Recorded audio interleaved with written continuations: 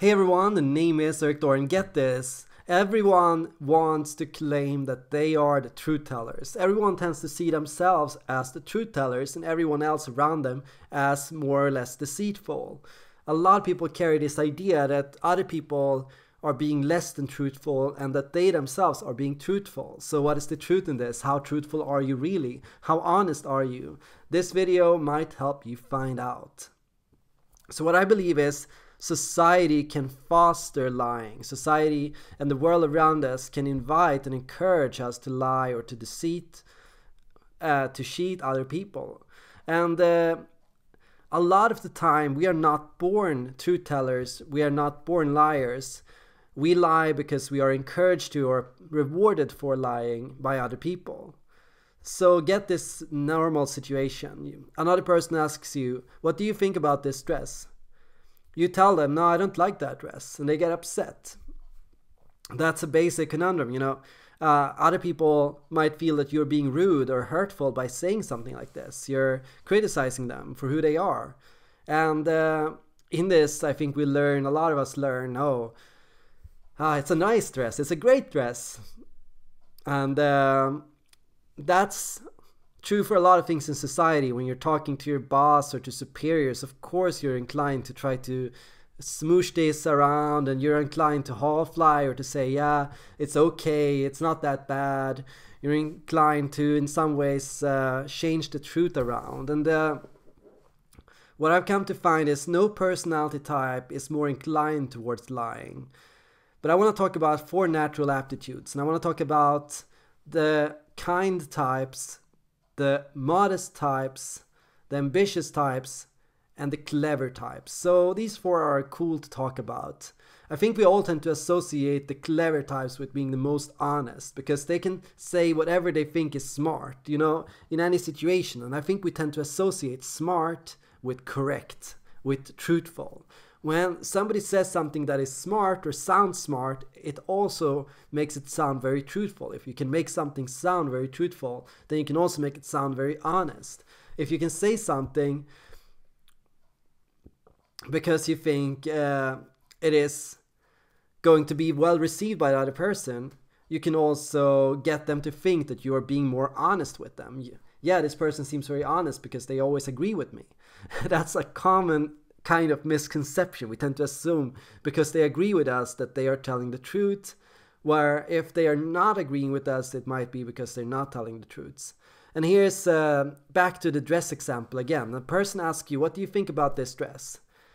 They have a certain opinion already about this dress. They assume that you don't like this dress. So you say you don't like it, you agree with their opinion, you're being honest. However, if you like this dress for whatever the reason, and you say you like it and they don't like it, they think you're just saying it to make them nice. They're testing you. You know, a lot of people do that. They test you to see if you're going to be truthful with them, if you are going to agree with them. So looking at this, the tactical smart, the clever type, they know how to say things, they know how to talk, and they know how to phrase things, they know how to put things, they know how to do things, they've thought things through, they're smart about how they express it. And that can get them to be associated with being honest. But they are not the only types that are associated with being honest. There are also the modest types. You know, the modest types, they don't think they're smarter than anyone else. They don't assume they know better than anyone else. They don't think that they have the right answer. They're just saying their personal 5 cents, you know. Some people think this is super authentic. Some people say, wow, this is so refreshing. They're just being themselves. They're just true to who they are. They just dress the way they want to. They just do what they like. Other people think it's deceitful. Why do they think it's deceitful? They think it's deceitful because it is less than what everyone else does. How could they possibly want to dress like that? How could they possibly want to listen to that kind of music? How could they possibly like to eat that kind of food? It must be that they are just trying because they're pretentious, because they're trying to seem more special than everyone else. Some people think it's inauthentic to dress the way you like to dress, if it is less than what society thinks is right or what everyone else thinks is correct or the good way to do things. So moving forward, there is the kind type, and I think the kind type is the least associated with honest. I think we assume truth is hurtful. We assume truth hurts, and it does sometimes, but not always. And you know, sometimes there is the case of being a person that will say the truth because it's the nice thing to do. And sometimes there is the case of people that won't say the truth if it doesn't benefit them, even if it is nice, even if it would be nice to say it. They won't tell you. They won't tell you look good today. They won't tell you did a good job, because they don't want you to think that you did a good job. They don't want you to know that they think you did a good job. They don't want you to feel that sense of gratification about what you did. And there's also kind of honesty. Can you be honest even when it's not to your personal advantage? Can you be honest because it's kind? So if you have the aptitude of being a kind person that wants to help other people, wants to make other people feel good, wants to let other people know when they're doing something nice, what you might notice is a lot of people will think this is kind of suspicious. Why is he complimenting me on that t-shirt? Why did he tell me I did a good job? Why did he think this? Does he really think this, or did he just say it to trick me to think it's a good thing? And here once again we have that. Is it really truthful? Is it really honest? And this association, if somebody is nice, they can't be honest. If somebody is nice to me, I'm not worthy of being nice to. So they must be lying to make me feel good. And that doesn't feel good. If they're lying to me, that's not nice. I would rather surround myself by people that told me how they saw me and agree with me that I don't look nice, I look bad, I'm not good, I'm not that nice, you know. I'd rather surround myself by douchebags that tell the truth than nice people that tell me things I don't believe in. And finally, let's talk about the ambitious type. The ambitious type, the thinking and judging type, is often very serious. You know, when they say things, they say things. They just say, yeah, that's good. Good job. That's a bad job. I didn't like that. That's a good job. That's a bad job. You shouldn't have done that. You should have done this. That's the serious temperament, you know, the serious disposition of thinking and judging type. They don't place any value judgment to what you did. It's just good or bad. It's either objectively they thought you did something nice, or they think you did something that was bad. And there's no judgment to this. Whatever judgment you might think there is to this, you're reading it in yourself, you're filling it in, you're filling in the dots between the lines. They hate me, they don't like me, they're upset with me, they're happy with me, you know. We can make these associations, everyone makes these associations, it's just how we're trained to think. We worry about other people's opinions. But we can also think this is kind of honest. They're not wrapping things up, they're not trying to make things, they're not trying to make a big speech about how good you did things. When you do something good, they will just tell you. They won't give you a gold star. They won't hype it up to the skies. They won't make you seem like you're an angel for doing it. They'll just say it was good. You know, that's the thing. Like, imagine there's a piano scale of emotion. And then you imagine some people like to hang out around the midline of this scale. They like to either not be too much and not be too little. And then you have people that like to be on the very, very lowest notes sometimes, and sometimes on the very, very highest notes. You have these people, they're either on the very lowest or the very highest. They can fluctuate a lot. And then you have the people that like to just dance around the midline here. And what I found is the thinking and judging types, they like to dance around this midline. And I think we tend to associate this midline with honesty, you know. When you're just saying things, when you're not putting a lot of emotion in it, the more emotion you get into it, the more you start wondering if it is really correct. Are they just pretending? How can a person feel that much? Are they just pretending? Are they just exaggerating? Are they just making things up? That's a common assumption. How can a person feel that bad about something? How can a person be that happy about something? It's suspicious because it's not how I do it. It's not how I'm used to people doing it. And what I'm realizing here is we have all missed the target completely in this whole video. We've been talking about just assumptions we make of other people. We make assumptions, we assume people feel and think a certain way. We have these ideas of what truth is and what truth isn't. And it tends to be very intimately connected to how we want truth to be and what we think truth is. Truth might be something different entirely.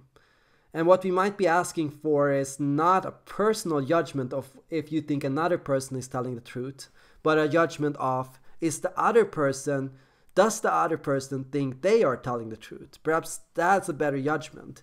Perhaps honesty is better defined as, what does the other person believe the truth to be? What does the other person think the truth is?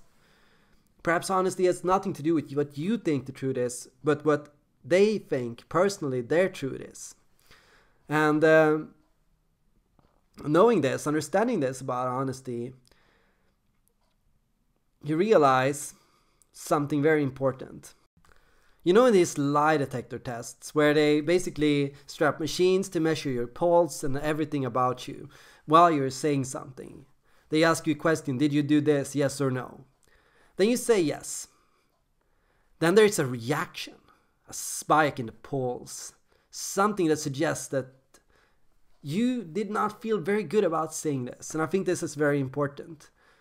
Truth is something that should make you feel good. You know, okay, truth might hurt other people, but when you say truth, when you express your truth, it should make you feel good. Because it's like relief. You're carrying on a lie, you're holding on to something, you're hiding something, and now you said it, it's a relief. But when you lie, you're trying to put something on, you're trying to push yourself, you're trying to push something out. And that means there's a stress. Lies make us stressed. There is a term called cognitive dissonance, which refers to, the stress we feel when we know something is contradicting something, when we know something is less than truthful, when we know something is bad. So these lie detectors, they notice this significant reaction. They notice that saying this doesn't make you feel good. Because perhaps, what if they found out? What if the lie detector notices? What if this happens? What if that happens? They start to feel less than good about this. And I think it has ultimately a very personal reason. It doesn't have to do with being found out or being discovered as a liar. People don't score on the lie detector test because they are afraid that other people will think it is a lie. This shouldn't cause a sudden reaction. It can cause a slow reaction, it can cause a gradual increase in pulse, but it should not cause a drastic reaction to what you just said. No, truth seems to be a lot more personal. It seems to have to do with what makes you feel good. And that's something, when I talk to people sometimes, I coach people, and I note this, they're saying something to me. They're telling me, oh, I'm a shitty person, I suck. I like to imagine like there's a lie detector going on here right now. And that's causing, every time they say that, it's causing a spike. Because they don't feel good saying that, and they don't truly believe that is true. I think a lot of us might say that in the heat of the moment. We say things we don't mean. It's not the truth. It makes us feel like shit after saying it. It doesn't feel good to put that on. But it's something we feel in the moment. What we feel in the moment can contradict how we really feel. And that can be the simple truth. A lot of the time, truth has to do with something relieving rather than something stressing. And what you want to do is, every time you tell somebody something important about what you want for yourself, every time you tell yourself something important, do you want the job or not? Do you want to be together with that person? Do you want to go to that place? Do you want to do this or that? What do you want? What's your passion? Every time you talk about these things, write them down, think about it. You want to think, does the answer make me feel good? Does it make me relax? Does it make me feel relieved? Does it make me feel, in a way, positive? Or does the answer make me feel stressed out, freaked out, like nervous, like anxious? Does it make me feel like shit?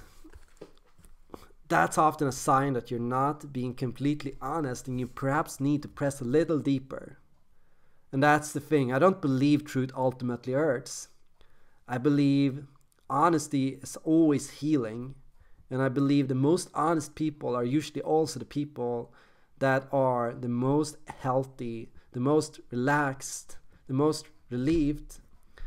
And then when I look at the people around me that are pretty much always tense, always anxious, always in like combat mode, always distrustful, always assuming other people are deceiving them or tricking them, I tend to assume these people are not completely authentic. I tend to assume this because a lot of people say everyone else is deceitful, everyone else lies, to motivate to themselves why they should lie, why they should be deceitful, why they can keep things from other people.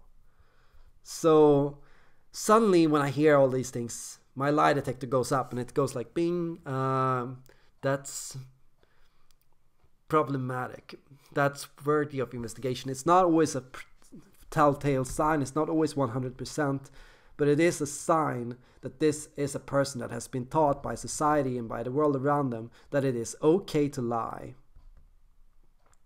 And I believe honesty is always the answer. I was always taught to be honest. I was always taught to be truthful. I was always taught that the truth was something positive. And I was always encouraged to be truthful, even if it would hurt other people. And gradually I learned to find truth that also could help other people. Some things to say, to tell other people, to make them get over issues and struggles. Things to say that would make other people feel better. Things to say that would heal. And perhaps that's what this channel is all about. Things that heal. Things that make people understand themselves. Things that make people understand truth. At least it's made me understand a lot about truth. At least it's made me a little bit more honest. But feel free to share your comments and thoughts down below. Thank you all for tuning in. Feel free to tell me which type you think is the most honest. Feel free to tell me how honest you feel about yourself. Are you being honest? What can you do to be more honest? What keeps you from being honest? Thank you all for tuning in, and I hope to see you all in the next video.